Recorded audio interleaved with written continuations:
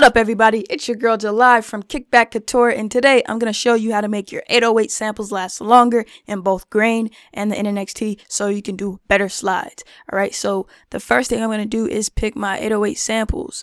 Now, I'm going to put Handle in the NXT. That is from my Raven Wings drum kit, and I'm going to go into Spider Demon, and I'm going to grab Vaccinate. Alright, so we got two different sounding 808s. I'm gonna start with grain for this, so I'm gonna turn it up so that we can hear it more. I'm gonna drag this right locator so that we can see the entire duration of the sample. I'm gonna change this to tape. This is the algorithm, and I'm gonna keep it on forward loop. So my original sample would sound something like this after I set the pitch. Let's see. Alright, cool. Yes, that is what our sample sounds like, and it is looping, so we see it's constantly repeating. What we want to do is find a point within our sample that sounds good, that sounds good looping. So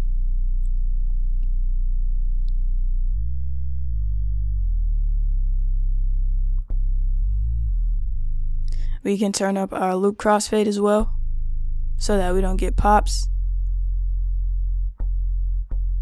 Let's go ahead and add a little bit of attack.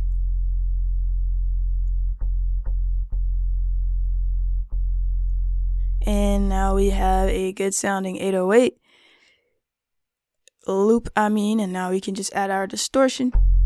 This is Camel Crusher, and we'll put it on legato down here. Put portamento on, and our time is in a good place, so now we can slide.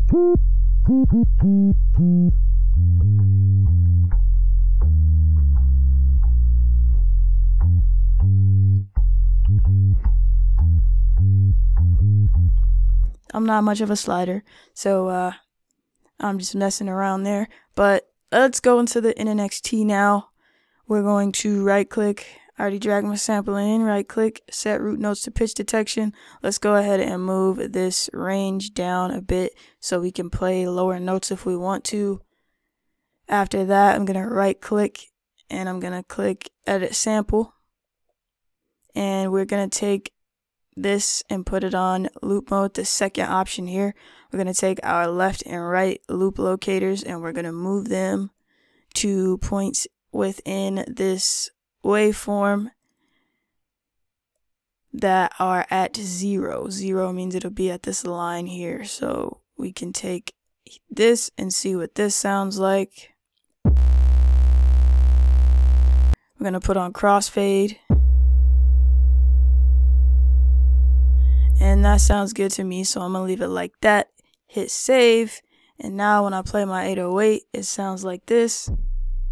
Let's go up a bit higher.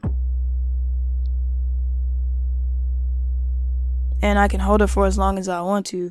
Remember, our original 808 sounded like this.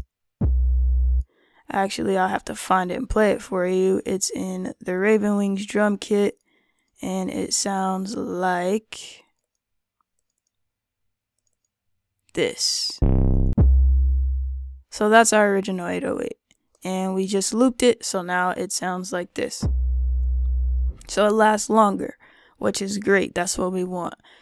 So all of those parameters that I just edited are also here in the loop start, loop edit, although you can get more finite within the sample edit window. So remember that. If we want to bend this, we're going to put key poly on 1, we're going to put group mono on, then turn the button on, and you're going to switch this to legato, turn our portamento up, and now we can slide. That's the word I was looking for.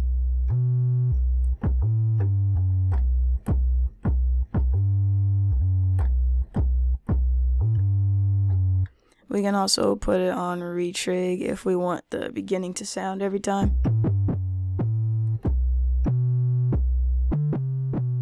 Then our slides aren't as prominent, or they aren't prominent at all if we put it on retrig. That's why we need legato. But it is all up to you and your preference.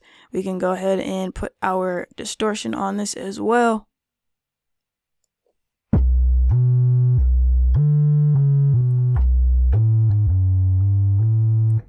something like that. So if you like this video, give it a like, comment down below, subscribe, and most definitely let me know what you would like to see next. Follow me on Instagram, Twitter, both July303 and Kickback Couture. Tons of content coming. Make sure you join the free team. I have tons of free stuff available, free presets, free drum kits, free loop packs, and there's also premium stuff if you want to check out that as well. So I'll see y'all next video.